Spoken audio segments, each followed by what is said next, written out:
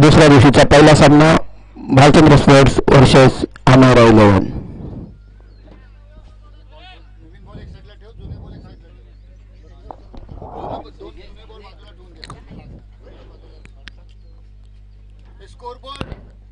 संघाकडून पहिला आणि वैयक्तिक पहिलं शतक घेऊन होते ते अमर. स्ट्राईकला दिला.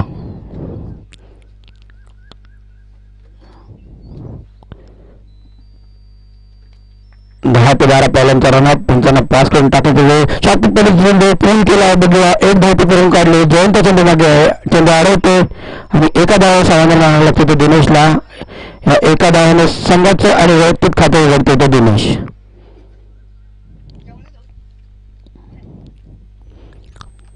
आता स्ट्राईक एंडला येतो साजन, ज्यांनी काल पहिल्या दिवशी भारदार खेळीने 66 धावांची खेळी केलेली.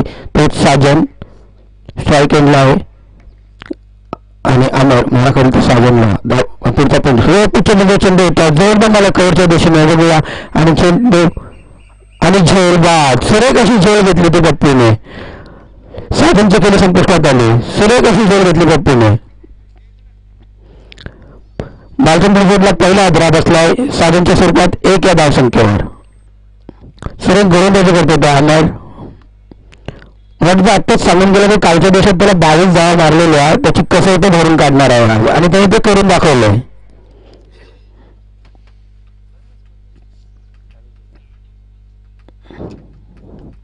आणि साजनची जागा भरून काढण्यासाठी होती तो मयूर कदम.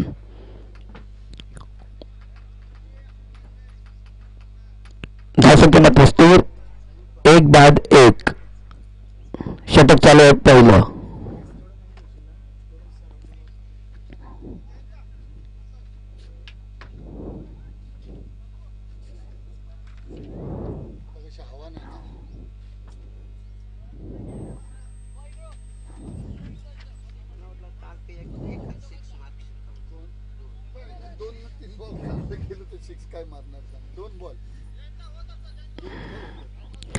लवकर सुरुवात करायची आहे. पुन्हा अमर 10 ते 12 पहिल्यांचा पंचांना पास करून टाकले. शॉट पहिले चेंडू पायांच्या वर मारला. चेंडू मात्र हवेत आहे. जेल काय होत नाही. 1 धाव मात्र पूर्ण केली. या एका धावाने समाधान मानावं लागतं दिनेशला आणि धावसंख्या पुढे धावसंख्या होते 2. 1 बाद 2. पहिलं शतक चालू आहे. आता स्ट्राईकला मात्र आलं ते मयूर कदम. काल ज्यांनी सुरेख फलंदाजी केली. 2 षटकार आणि 1 चौकार. तोच मयूर कदम. पुन्हा अमर महाराकडे मयूरला 12 शास्त्रिक चेंडू पायांच्या वरून टपवून काढतोय. एकदा मात्र बघू चेंडू सीमारेषेवर पडतोय आणि चेंडू सीमारेषा पार. सुरेख फलंदाजी करतो तो मयूर कदम. पायांच्या वरून मारलेला फटका 4 धावांसाठी आणि या 4 धावांनी संघाचा स्कोरवर पुढे फरकतो. धावसंख्या होते 6. 1 बाद 6. पहिलं शतक चालू आहे.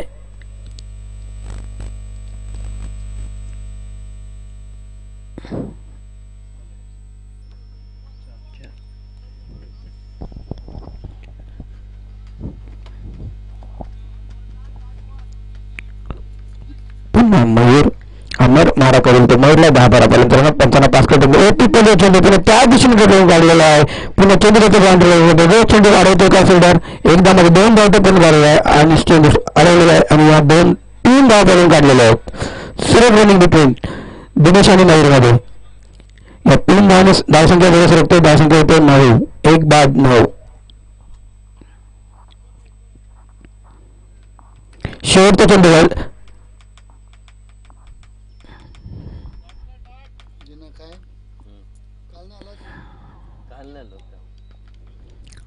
अमर मारा करेल दिनेशला. फोटोग्राफचा केला. सुरेख अशी फलंदाजी करतो दिनेश. पुन्हा अमर फुलटो चेंडूचा समजला आणि पंचांकडून खराब चेंडूचे आउट बॉल. या अवांतर धावसंख्या पुढे सरकतो. धावसंख्या होते 10. 1 बाद 10.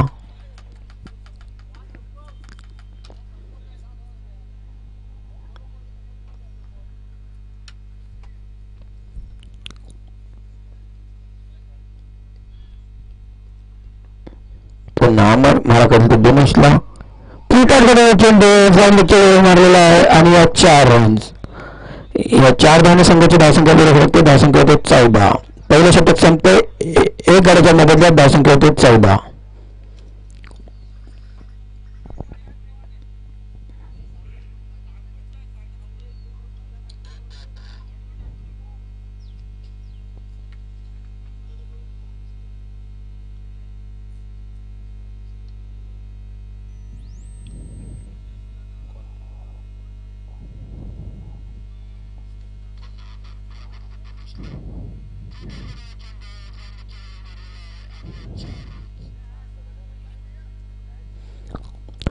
जरा लवकर करायचे आहे आणि संघाकडून दुसरं आणि वैयक्तिक पहिलं षटक घेऊन येतो सनी.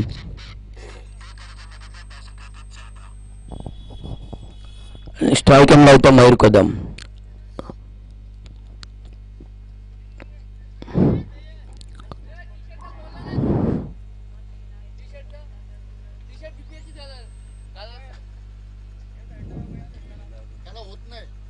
काल खेळला घालून होत नाही म्हणजे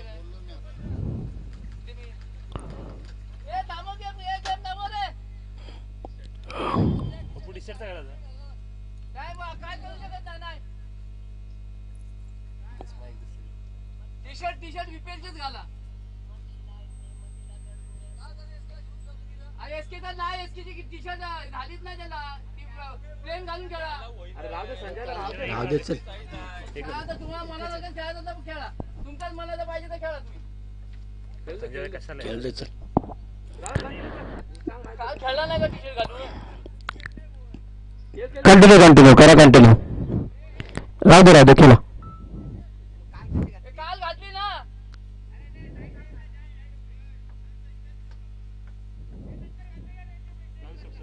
नंतर तुमच्या मनाला तुम्हीच करा, तुम्हाला मनाला करायचं असेल तर.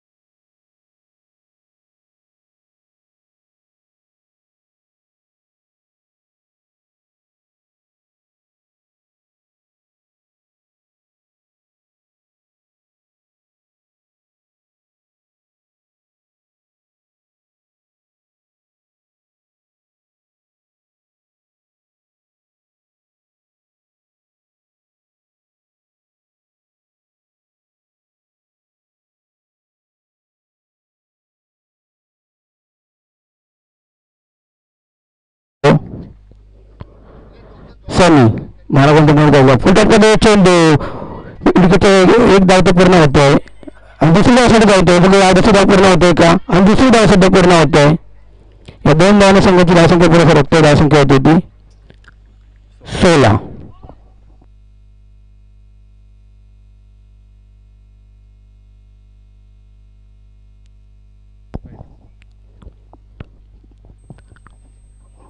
सनी माराकडून तर मेहर कोथूनला 10 ते 12 पर्यंत पण त्यांना पास करून टाकलेले चेंडू शॉटच्या डोक्यावरून फाईनल डोक्यावरून मारतोय आणि केंद्र होते वन बाउंस चौकार सीमा पार. या 4 धावांनी संघाची धावसंख्या पुढे सरकते. धावसंख्या होते 20. पहिले षटक आणि काही चेंडू टाकून झालेले आहेत. 1 बाद 20.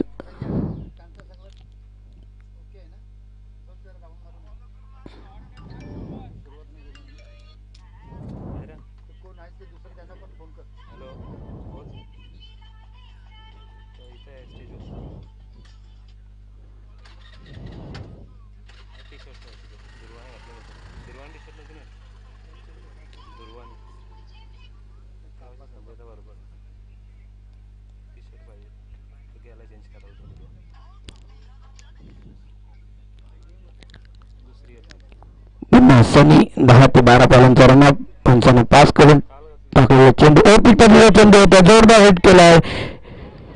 चेंडू मात्र हाच होता. एकदा मात्र पूर्ण काढलो. पुन्हा सुरेख अशी रनिंग बिटून बघायला मिळते मयूर कदम आणि दिनेशाच्या मध्ये. जिथं एक धाव होते तर 2 धावांमध्ये रूपांतर करतोय दिनेश आणि मयूर. या 2 धावांनी संघाची धावसंख्या पुढे सरकते. धावसंख्या होते 22.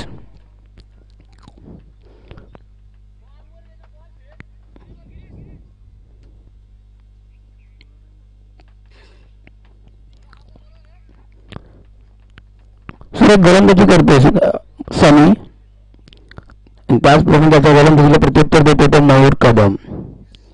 पुन्हा सनी मारा करून तो मयूरला शॉर्ट पिच मध्ये चेंडू मात्र बीट होतोय, किपर सुद्धा कळत नाही आणि ही अवांतर धाव बायच्या स्वरूपात. आणि एक धावसंख्या पुढे सरकते, धावसंख्या होते 23. पहिले षटक संपतंय, एक गडा चेंडूमधल्या धावसंख्या होते 23. स्ट्राईकला होते दिनेश.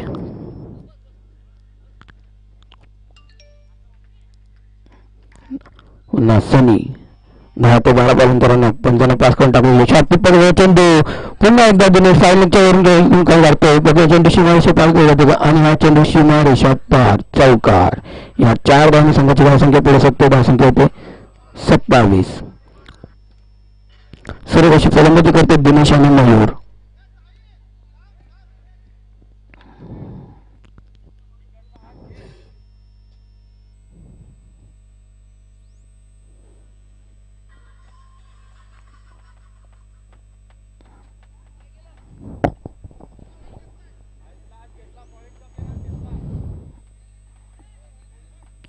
हॅलो, जरा घाई करायची आहे आपल्याला. आज 13 सामने खेळवायचे आहेत. पुन्हा सनी महारा करेल तो दिनेशला. सूर्यकाशी फलंदाजी 10-12 बॉलांच्या रनात 55 पास करून टाकले. चेंडू फुलटॉपमध्ये चेंडू होता, एक धाव भरून काढतोय 20 मिनिट मध्ये 2 धाव सुद्धा पूर्ण करतोय. सूर्यकाशी रनिंग बिटिंग करतोय मयूर कदम आणि दिनेश. आणि या 2 धावांनी संघाची धावसंख्या पुढे सरकते, धावसंख्या होते 29. दुसरं षटक होते, 2 षटक पाणी घेऊन जायचं आहे. 2 षटकाच्या समाप्तीनंतर धावसंख्या होते 29, 1 बाद 29.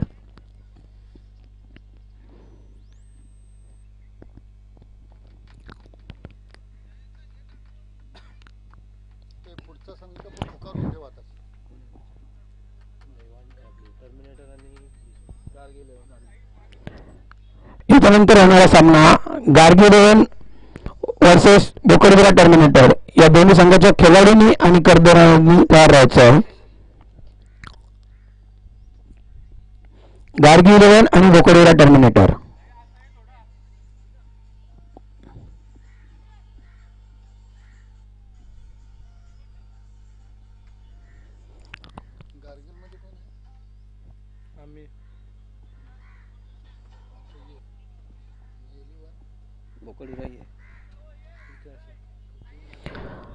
संघाकडून तिसरं आणि वैयक्तिक पहिलं षटक घेऊन आले जवंता.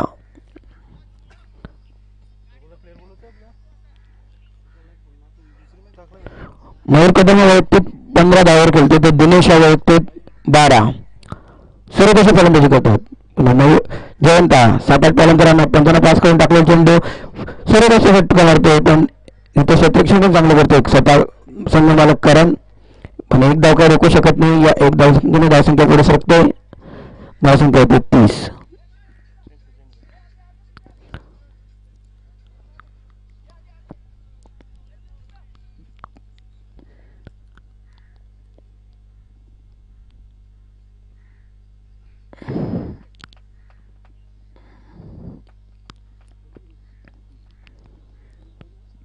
दोन षटक आणि एक षटक चेंडूच्या समाप्तीनंतर धावसंख्या होते 30. स्ट्राईक एंड लावतो दिनेश आणि मयूर. सूर्यकाशी फलंदाजी करतात दोघा संघासाठी. पुन्हा जयंता मला कोणत्या दिनेशला 7-8 पर्यंत पुन्हा शाटपीट चेंडू पुन्हा फायनलच्या दिशेने चेंडू काढला. वेगळा चेंडू आढळत होता आणि या 4 धाव तर गटार क्षेत्ररक्षण होत आहे. आणि या 4 धावांनी संघाची धावसंख्या पुढे सरकते, धावसंख्या 34.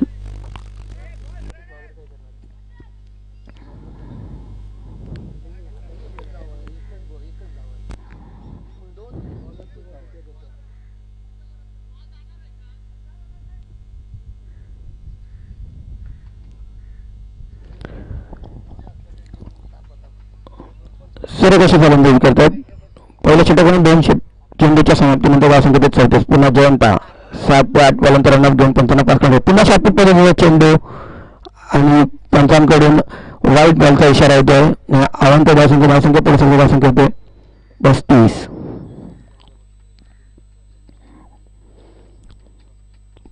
पुन्हा जयंता सापत पालन घेऊन पास करतोय बघूया चेंडू काय होते आणि वन बॉल चौकार. सुरेख अशी फलंदाजी करतो होते दिनेश.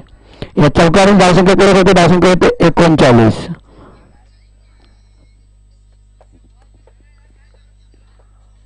वैयक्तिक 20 धावसंख्येवर खेळतो होते दिनेश. सुरेख अशी फलंदाजी करतोय दिनेश आणि मयूर कदम.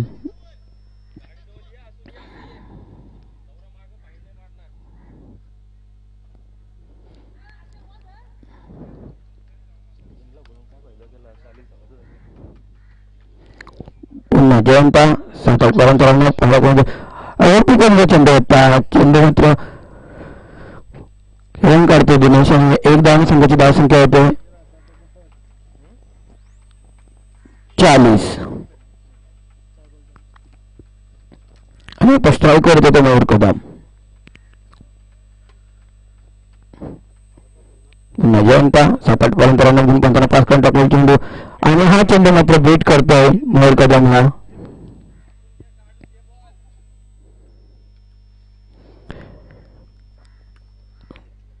दोन शतक आणि काही चेंडूच्या समाप्तीनंतर धावसंख्या होती ती 40. सुरेख चेंडू हा चेंडू आता निर्धार झाला काही सांगितलं नाही फलंदाजाला. पुन्हा जयंता 7-8 पर्यंत घेऊन 15 पास करून टाकले आणि पुन्हा चेंडू टाकला आणि त्यांचा नो बॉलचा इशारा आला. चेंडू मात्र आहेत बघू कॅच येतोय का पण हा नो बॉल आहे. 2 धावा काढून काढतोय. 2 धावने संघाची धावसंख्या होती ती 43 आणि हा फ्री हिट असेल म्हणजे अगोदरचा चेंडू सरळ टाकलेला आहे त्यानंतर खराब चेंडू टाकतो. पुन्हा जयंत आणि हा जोरदार फटका मारतो बघूया कॅच होतो की काय आणि हा चौकार म्हणजे या फ्रीचा बरोबर फायदा होतो तो मयूर कदम. या 4 धावने संघाची धावसंख्या पुढे होते धावसंख्या होते 3 षटकाच्या संख्येत धावसंख्या आणि 1 गाडीच्या मध्ये धावसंख्या होते 47. याच्यानंतर नवा सामना गार्गी वर्सेस बोकडविरा टर्मिनेटर. या दोन्ही संघाच्या कर्णधारांनी नाणेफेकीसाठी प्रायम बॉक्स मध्ये यायचं आहे.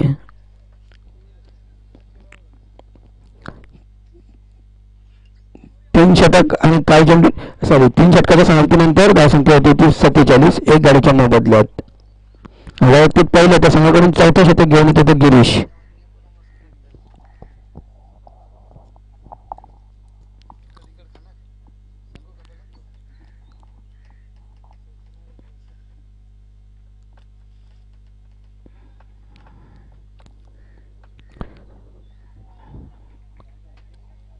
दिनेश आणि मयूर सुरेख अशी फलंदाजी करतात.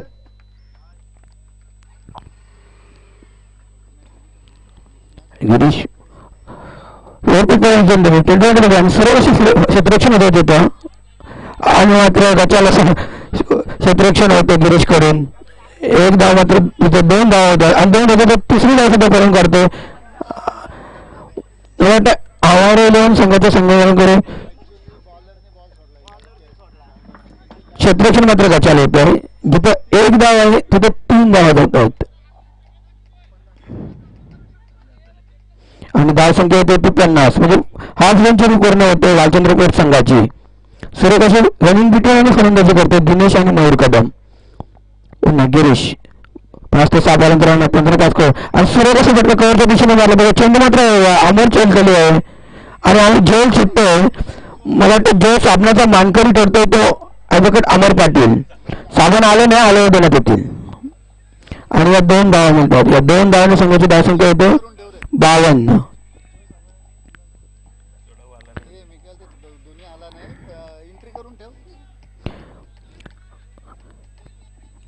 पुन्हा गिरीश 5 ते 6 पर्यंत 15 पास करून टाकले. पुन्हा जोरदार फटका मारतोय मयूर. माझ्या चेंडूकडे मात्र ध्रुव आहे.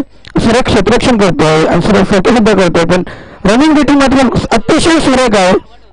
जिथे 1 धाव आहे तिथे 2 धावा बोलून काढतात. या 2 धावाने संघाची धावसंख्या पुढे फक्त 54.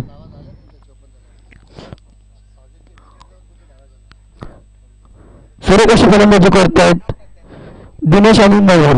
पुन्हा गिरीश 5 ते 6 55 पास करून टाकले चेंडू आणि मात्र आता बुशेड आहे आणि हा बाद फलंदाज मयूर कदमची खेळी संपुष्टात येते.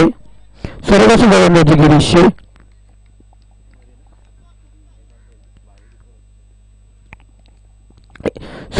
एष्टदर्शक खेळत होतो नितीन पाटील.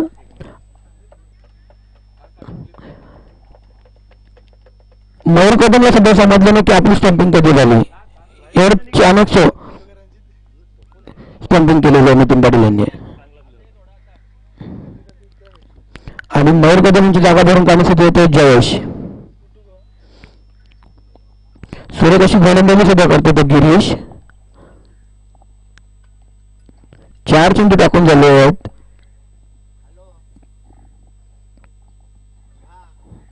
लवकर जयेश लवकर.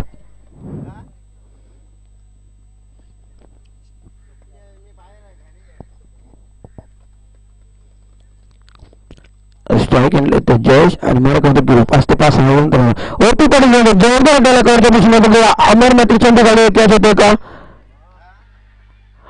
आणि सुरेख झेल अप्रतिम असा झेल घेतला अमर यांनी. सुरेख झेल आणि धावसंख्येमध्ये स्थिर राहते आणि जयेशाची जागा भरून काढण्यासाठी येते श्रीराज. मोठ्या इनिंगचा लास्टचा चेंडू असेल. धावसंख्या मात्र 54 पुन्हा गिरीश 5 ते 7 आणि हा सुद्धा मला वाटते सुरेख म्हणजे हॅट्रिक घेतलेली आहे गिरीशांनी. सुरेख गोलंदाजी स्टंपिंगच्या स्वरूपात पहिला विकेट जातो, दुसरा विकेट जातो कॅच आणि तिसरा विकेट जातो बोल्ड. सुरेख गोलंदाजी गिरीश पाटील यांची. धावसंख्या 56 55 धावांचं आव्हान आहे अमैरा इलेव्हन संघासमोर.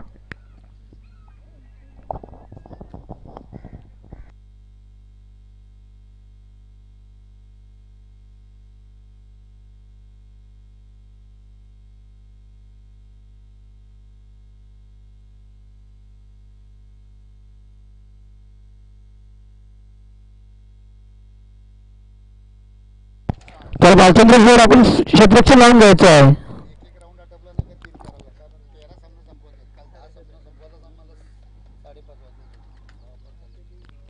आणि वाटते या सामन्यात स्वतः कर्णधार भारत पाटील उतरलेले आहेत.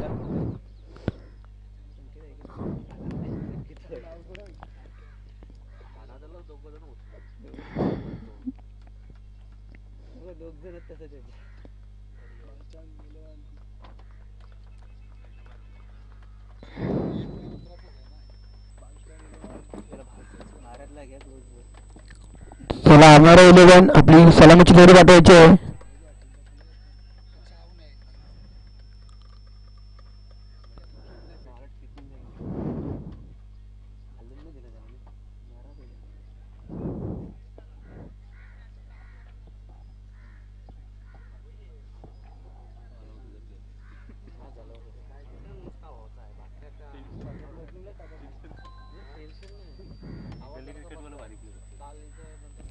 त्यावेळी दोन्ही टीमने सहकार्य करायचं आहे. आपल्याला आजच्या दिवसात 13 सामने खेळायचे आहेत. चला बॅट्समॅन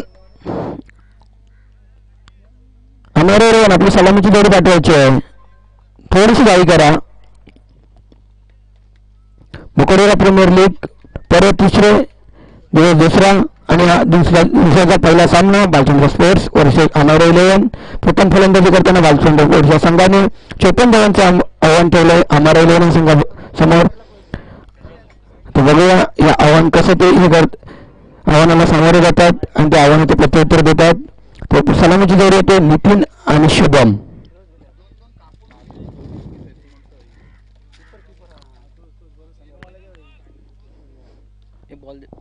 बॉल दे बॉल.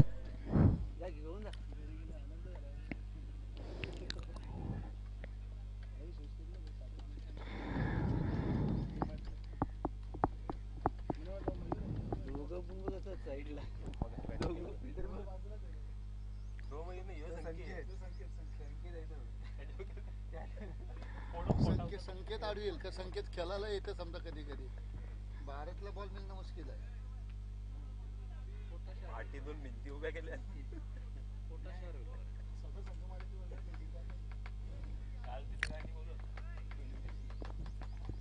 यानंतर होणारा सामना गार्गी 11 वर्सेस बोकाडिरा टर्मिनेटर च्या दोन्ही संघ मालकांनी आपले संघ तयारी ठेवायचे आहेत आणि कर्णवेळी नाणेफेकीसाठी टॅलेंट बॉक्समध्ये यायचे आहे.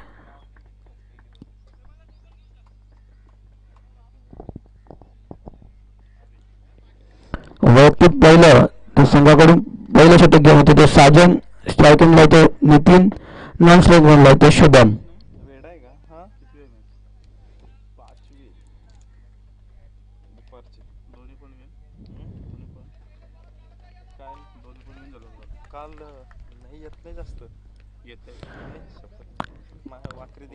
संघाकडून पहिलं तर वैयक्तिक पहिलं षटक घेऊन होते साजन. 10 ते 12 पालांतरानं 55 पदक. सरळ चेंडू मात्र काही समजत नाही फलंदाजाला आणि चेंडू जाते निर्धाव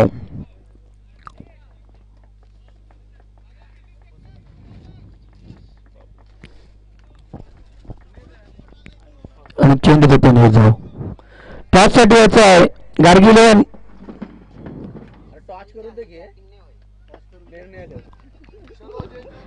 पुन्हा साजन 10 ते 12 पालांतरानं 55 करून चाकू आणि सुंदर असा षटका स्टेपआउट करून मारतो आणि 6 धावांसाठी 6 धावांनी संघाची धावसंख्या पुढे सरकते आणि स्वतःच्या खात्यावर घडते नितीन.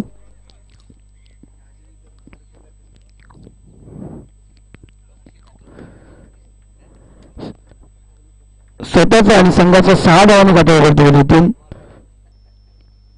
साजनाचा दुसरा चेंडू भरपूर असा समाचार घेताना नितीन.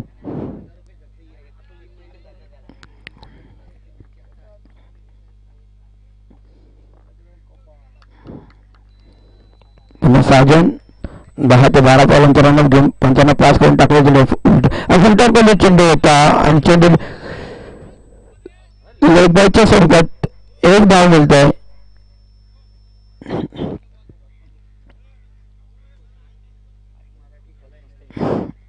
या 1 धावने संघाची धावसंख्या पुरुषाची धावसंख्या होती ती 7 आणि आता स्ट्राईकवर होते शुभम.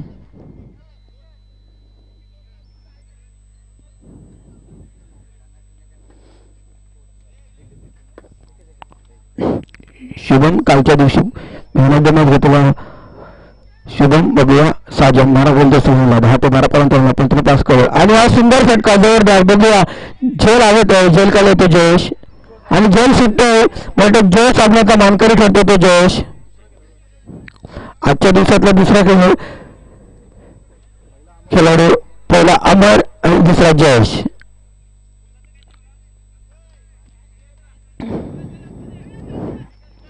आणि जयेश थोडंसं फिल्डिंग मध्ये परिवर्तन करतायत.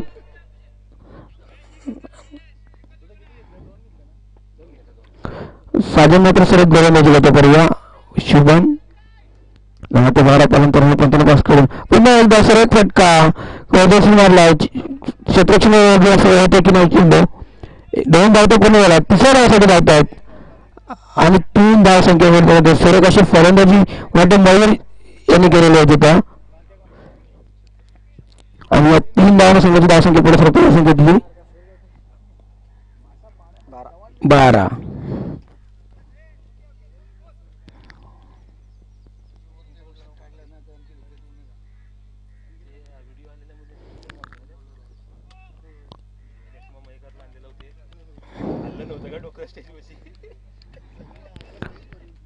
पहिले षटक चालू आहे आणि धावसंख्या होती ती 12.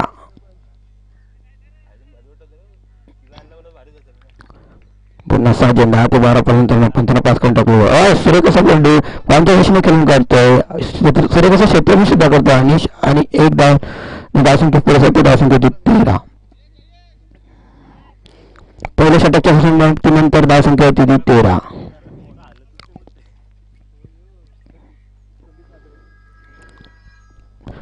त्याला थोडी घाई करायची आहे. आता बघूया दुसरं षटक घेऊन कोण येते. 55 ना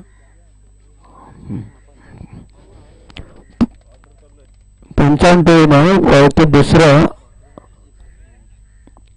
आणि पहिलं षटक घेऊन येते मयूर. यावेळी संघाकडून दुसऱ्या आणि वैयक्तिक पहिले षटक घेऊन येतो मयूर.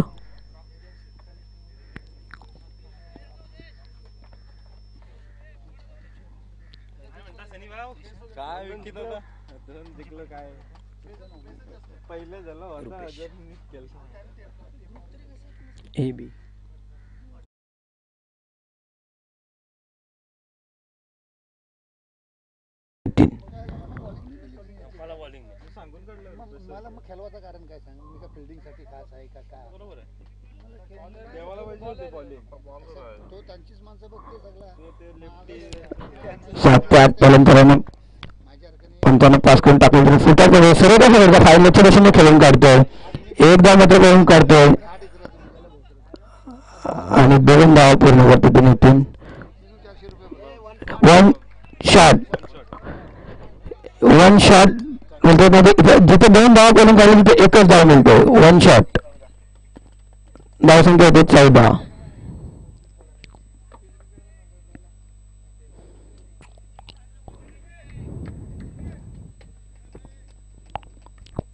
पुन्हा मयूर मारा करतो नितीनला. 7 ते 8 पर्यंत रनअप घेऊन 55 पास करून टाकले. शॉट जोरदार हिट करतोय बघूया आणि जोरदार म्हणजे पहिली सफलता प्राप्त करतो तो मयूर कदम नितीनच्या स्वरूपात. आणि नितीनच्या जागाकडून कामासाठी येतो तो जयवंता. पडला तर बोलतो तू आतमध्ये चल, तू बाहेर आला ना, आता हात मिलवायला आला. एक षटक समाप्तीनंतर धावसंख्या 14.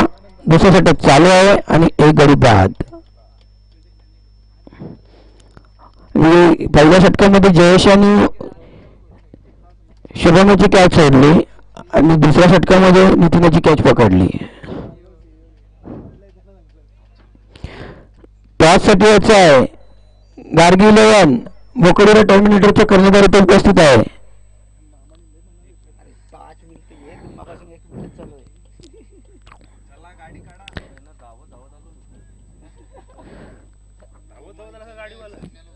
त्याला सामन्याला कसं होते, पंचांनी थोडीशी गाडी करायची आहे आणि खेळाडूंनी पण सहकार्य करायचं आहे.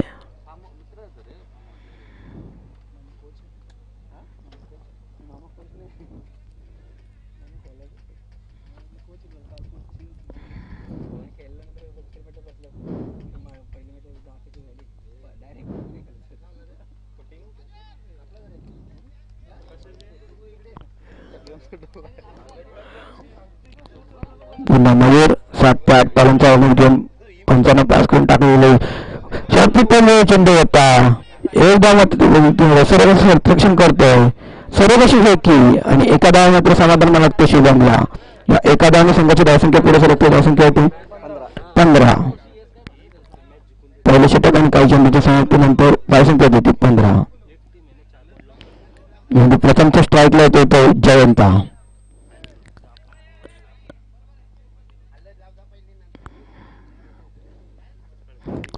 मयूर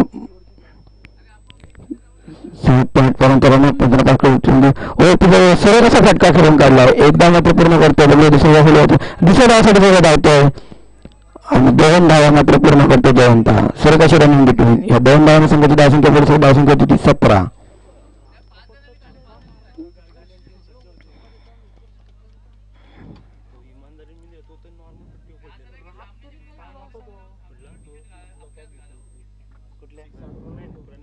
नाही पुन्हा मयूर आणि सर्व कसा फटका काढला गडीमधून आणि 4 धावा. स्वतः भारत पाटील संघाला बाद होते पण चेंडूचा मात्र आढळू शकत नाही. आणि 4 धावांनी संघाची धावसंख्या पुढे सरकते. या 4 धावांनी संघाची धावसंख्या होती 21.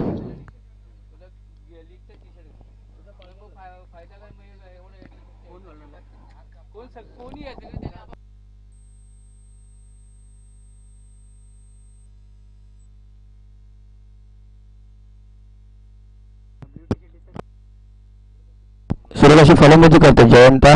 पहिल्या चेंडूवर 2 धावा घेतलेल्या आणि आता 4 धावा. टोटल संघाची धावसंख्या होती 21. पहिले षटक आणि काही चेंडूच्या समाप्तीनंतर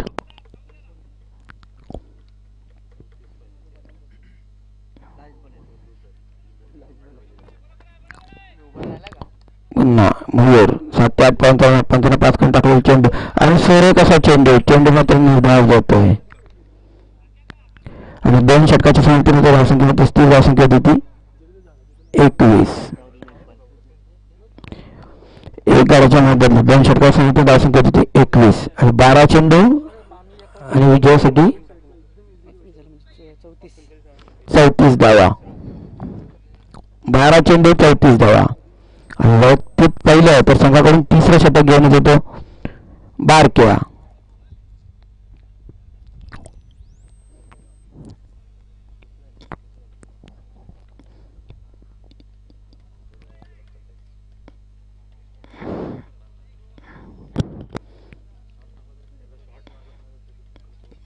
वैयक्तिक पहिलं तर संघाकडून 3रं षटक घेऊन येतो बारक्या.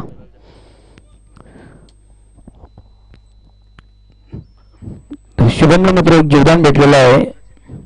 आता बघूया शुभम आपल्या संघासाठी कशी खेळली गेली.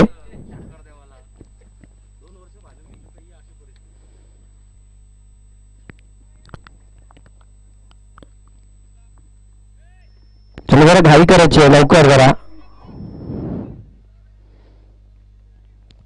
4 ते 5 वाला रन मारक्या 4 ते 5 पर्यंत पंचांना पास करून टाकलेला चेंडू पहिला चेंडू जोरदार हिट केला. चेंडू मात्र आहे चेंडू कडून मयूर कदम बघूया चेंडू पैकी नाही आणि सुरेख झेल आणि शुभमची खेळ संपुष्टात. पहिल्या चेंडूवर बाद करतो तो बारक्या.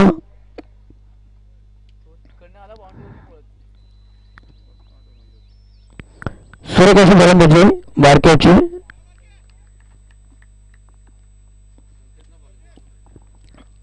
आणि शुभमची जागा घेऊन करण्यासाठी येतो तो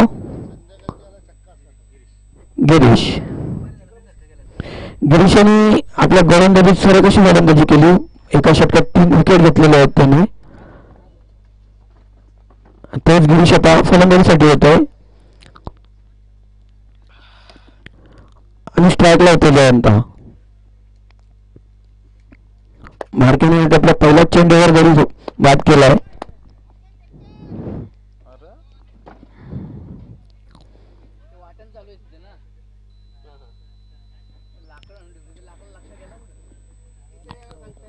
बारक्या 4 ते 5 पर्यंत मारा करून जोरदार हिट केलाय बघूया आणि हा षटकार जयंत बारक्याचा पूर्ण असा फायदा घेतोय गोलंदाजीचा आणि 6 धावांनी संघ पुढे सरकते. धावसंख्या 27. चला गार्गी 11 आणि बोकडविरा टर्मिनेटर.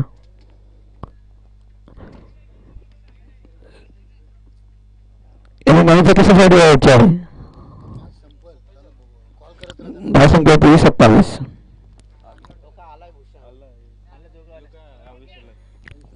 तर किरण पडर मी नाणेफेक करून घ्यायची आहे बोकडविरा टर्मिनेटर आणि गार्गी 11ची. पुन्हा बारक्या महाराष्ट्र जयंतला 5 ते 7 रनअप वरती चेंडू सुरेखाची फटका कवचच्या दिशेने खेळून काढतोय आणि हा सगळ्यात चौकार. सुरेखाची खेळी करतोय जयंता आणि 4 धावांनी संघाची धावसंख्या पुढे होते 31 आणि गार्गी संघ नाणेफेकी जिंकलेला आहे. आपला निर्णय करायचा आहे.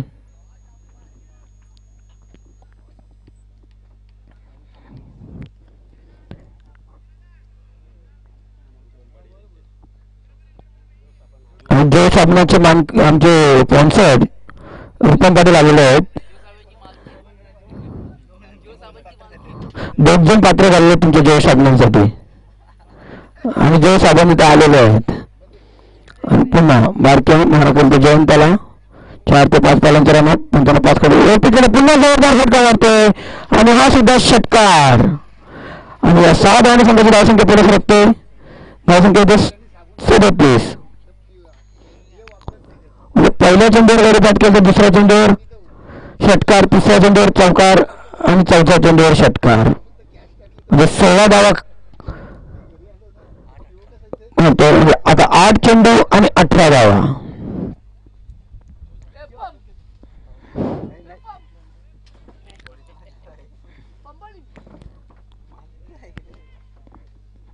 सूर्यकाशी फलंदाजी करतो तो जयंता.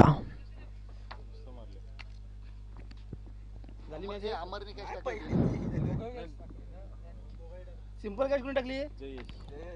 पुन्हा बारक्या 4 ते 5 फलंदाजांवर घेऊन पंचाने पास करून टाकलेला चेंडू आणि पुन्हा एकदा हिट कव्हरच्या दिशेने आणि हा षटकार. सूर्यकाशी फलंदाजी जयंताची. सूर्य फलंदाजी काल एकदा 8:30 झाले. आणि 6 धावांच्या संघाची धावसंख्या पुढे सरकते. धावसंख्या होती 43. 7 चेंडू 12 धावा. सूर्यकाशी फलंदाजी करतो जयंता. पुन्हा बारक्या महागल्लीचा शॉट पिटलेला चेंडू कट करतोय आणि संघ मालकाचा चेंडू अडवण्याच्या प्रयत्नात चुकतोय. एकदा मात्र पूर्ण करतोय. 2 धाव पूर्ण होतात. तिसरी धाव होतात पुढे आणि तिसऱ्या धावच्या नादात गौरव मात्र बाद होतोय.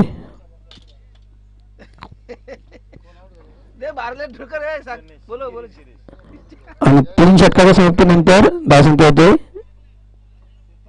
45. 6 चेंडू आणि विजयासाठी 10 धावा. पाणी घेऊन द्यायचं आहे. 6 चेंडू आणि 10 धावा म्हणजे बारकाच्या गोलंदाज त्यांनी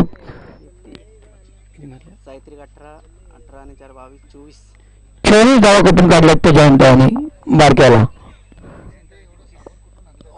जयंतावरती 30 धावसंख्येवर खेळतोय.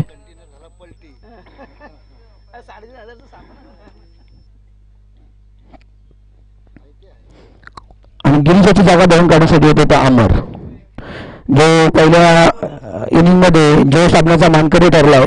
अमरला बॅट पाहिजे, बॅट घेऊन जायचंय. मला वाटतं अमरला काल सिद्धू आणि ज्या बॅटने षटकार मारले ती बॅट पाहिजे. सिद्धू तुम्ही त्यांना बॅट द्यायचे.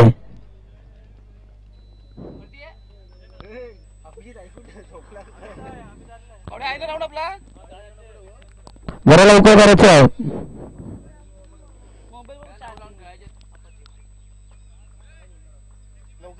10 6 चेंडू 10 धावा. 45 धावा झालेल्या आहेत. 55 धावा काढायचे आहेत. 55 सामने चालू करायचं आहे. आणि वैयक्तिक पहिलं तर संघाकडून 4थं षटक घेऊन येतो अनिश. मग अंडर 19च्या खेळाडूवर संघ मालकाने विश्वास ठेवलेला आहे. आपल्याला आज 3 एक्स्ट्रा सामने खेळवायचे आहेत हे लक्षात घ्या.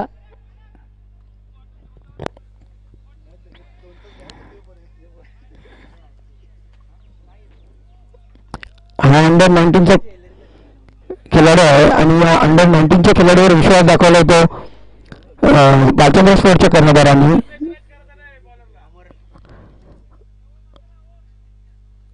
जयंत वैयक्तिक 30 धावसंख्येवर खेळतोय. सूर्यकाशी फलंदाजी करतोय. तोच जयंत आता स्ट्राईकला आहे. सॉरी फलंदाजीसाठी.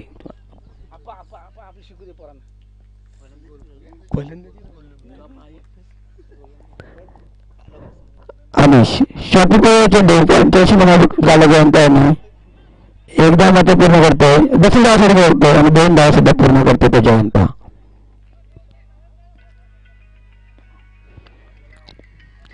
5 चेंडू 8 धावा. अनिश मारा बोलतो जयंताला.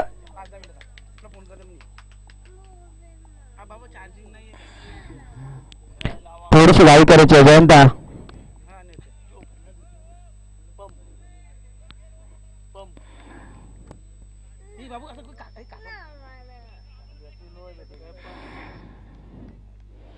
पुन्हा अनिश मारा बोलतो जयंताला. 7 पास करून टाकले. चेंडू पॉईंटच्या दिशेने पेटवून काढतोय. वगळा क्षेत्ररक्षक धावतो पण हा चेंडू सीमारेषा पार चौकार. या 4 धावने संघाची धावसंख्या पुढे सरकते. धावसंख्या होती 51. 4 चेंडू 4 धावा. सुरेख फलंदाजी करतोय तो जयंता. 4 चेंडू 4 धावा.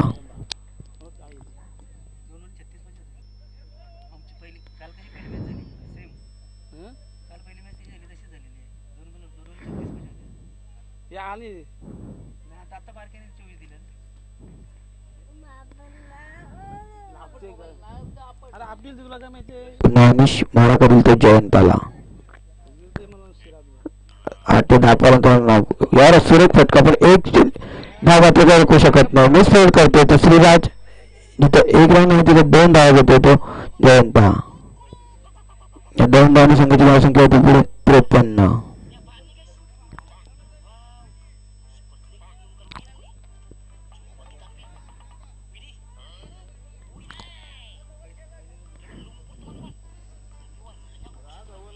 3 चेंडू आणि 2 धावा म्हणजे अनिश बोलतो जयंताला पुन्हा आणि हा खराब चेंडू यानंतर धावसंख्येची धावसंख्या पुढे 70 धावसंख्या ती 54 1 धावेची गरज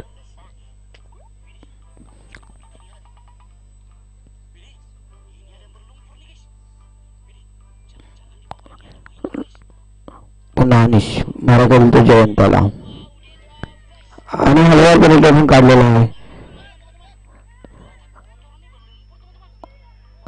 आणि एकदा पुन्हा सामना मात्र जिंकतोय अमर 11 सुरेखाची फलंदाजी होते करतोय तो जयंता आणि या सामन्याचा man of the match Jayanta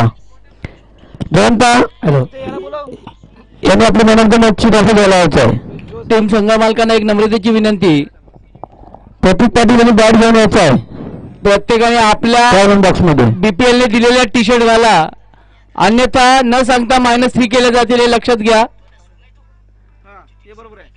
BPL ने दिलेल्या टी शर्ट घाला